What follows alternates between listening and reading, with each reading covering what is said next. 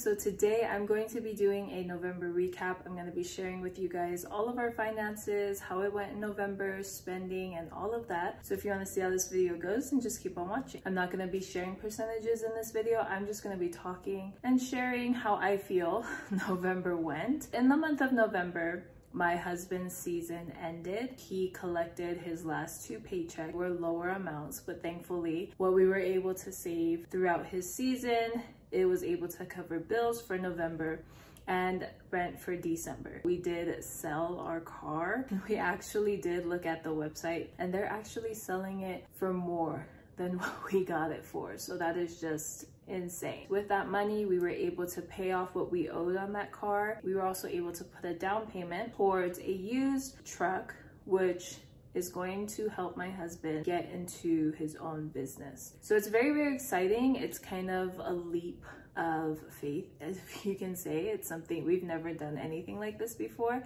So it's very, very scary. He did recently buy a trailer. He basically has the basics to just kind of get started. Also, with the money from selling our car, we were able to pay off small debts. And just a side note, our credit scores went up around 75 points, which is so exciting. With the rest of the money, applied it towards our bills, so we were able to cover bills until February into March. So we still have a bit of March to cover. I would say we overspent this month, but thankfully we have the money to pay back the credit cards. It does take away time, but my goal this month is to lessen spending and to kind of build back that time, which I think is a pretty neat concept to kind of share and talk about, because in a way it kind of opens your mind. You've planned this far ahead to be financially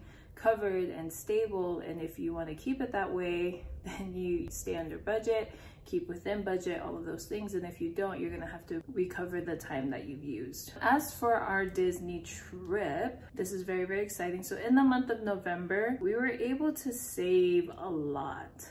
There was a lot of deals, Black Friday, cashback, just a whole bunch of things that came through in November that really came through. One neat hack that I was introduced to through my friends is the use of Cash App and their boosts.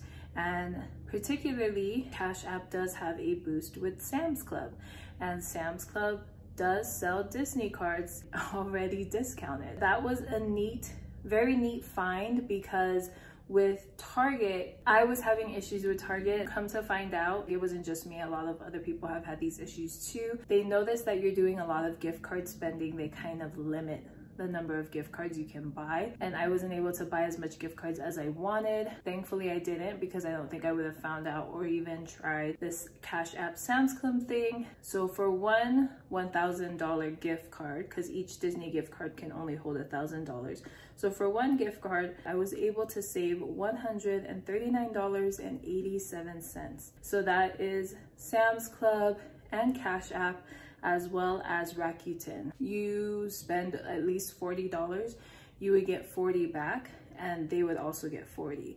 So I created an account, purchased a set of gift cards, and got $40 back. Saved $139.87, which is way more than what I would have saved at Target, being only at 5%. Then on the 24th of November, I bought a $1,000 gift card for $880, because they had their gift cards at $450, but then I also had used Cash App with the boost, so that brought it down to $880, and then I used Rakuten at the same time. I signed up my husband so that we could use the 40, and I used his account to buy the gift cards. My friend made a new account, she bought the gift card. I got 40 from her, so I got back $58 from Rakuten for my husband's account, and then for referrals I got 80 for my husband and my friend for using my code. So in total, for this $1,000 gift card, I saved $258, which is great. It's amazing. I was able to pay off the trip, and now our balance is at $446.49. We met with our friends this past weekend, and we decided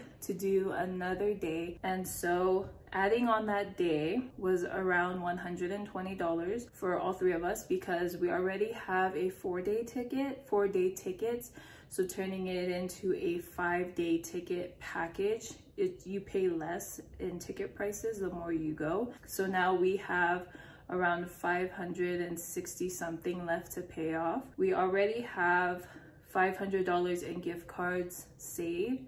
Since adding on this extra day though, I wanted to wait to be able to cover that and then just pay it off. I'll be able to pay it off in this month, which is very, very exciting, but it's even exciting to let you guys know that we added on an extra day. Let's count our sinking funds. Amounts have definitely gone down. Okay, so we're gonna come into our first sinking funds binder. First, we're gonna go through car maintenance. Now with car maintenance, like I said, my husband got a trailer. He did have to get a new tire for the trailer, so we did have to dip into this. So having this is inaccurate. Right now, the balance for car maintenance in our bank is $860, and here we have $65. So that would be $910, $920, $925. But I'm gonna take out the 1,000, and we are actually at $910, $920, $925. Emergency fund, we've definitely been dipping into her quite a bit. Currently have 120, 40, 50, so 150. I mean, it's still not bad. We used Christmas this month to go towards buying a gift card, buying one of the $1,000 gift cards. We also used the extra money that we had to decorate. We bought a little Christmas tree and a few decorations, wrapping paper, tags, all of that. So Christmas is currently empty. I do not plan to stuff it anymore for the rest of the year. BWB, currently have $60 here. My daughter does have an appointment at the end of the month, so we will definitely have the needed 80 in here. Booms, she is at 1, 2, 3, 4, so she has $4. Tyrus is at 0, got a lot of new things this month to start his business, and he used his funds to help cover that. I don't have anything. What did I buy this month? Nothing important. Stuff I wanted. Date night, we have a $10 bill. Giving, we have nothing. Boom's piggy bank does have money though. So we have 20, 1, 2, 3, 4, 5. So we have $25 in here. Our $5 challenge is at 40 car registration and bank deposit. So let's come into our next binder here. So for Disney currently, we have $15 going towards our next gift card. I was able to kind of figure out how to use gift cards on the My Disney app. So whenever we do mobile order or anything like that, we'll also be able to use gift cards. I am planning to just use gift cards for the trip. Disney Teens, which would be food, souvenirs, all of that, is at 15, and these gift cards are empty. Universal is currently at 30, and this is going towards our tickets. And then Universal Teens is at 15, and then travel is at 40.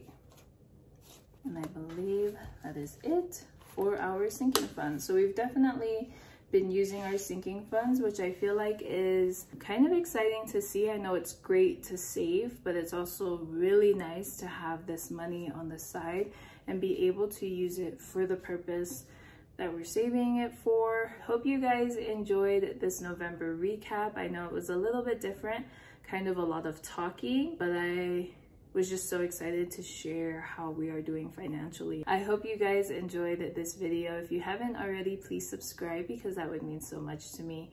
If you want to keep up with me elsewhere, I am on Instagram and TikTok at Modern Twines. Thanks so much for tuning in. I really appreciate it, and I will see you all in my next one.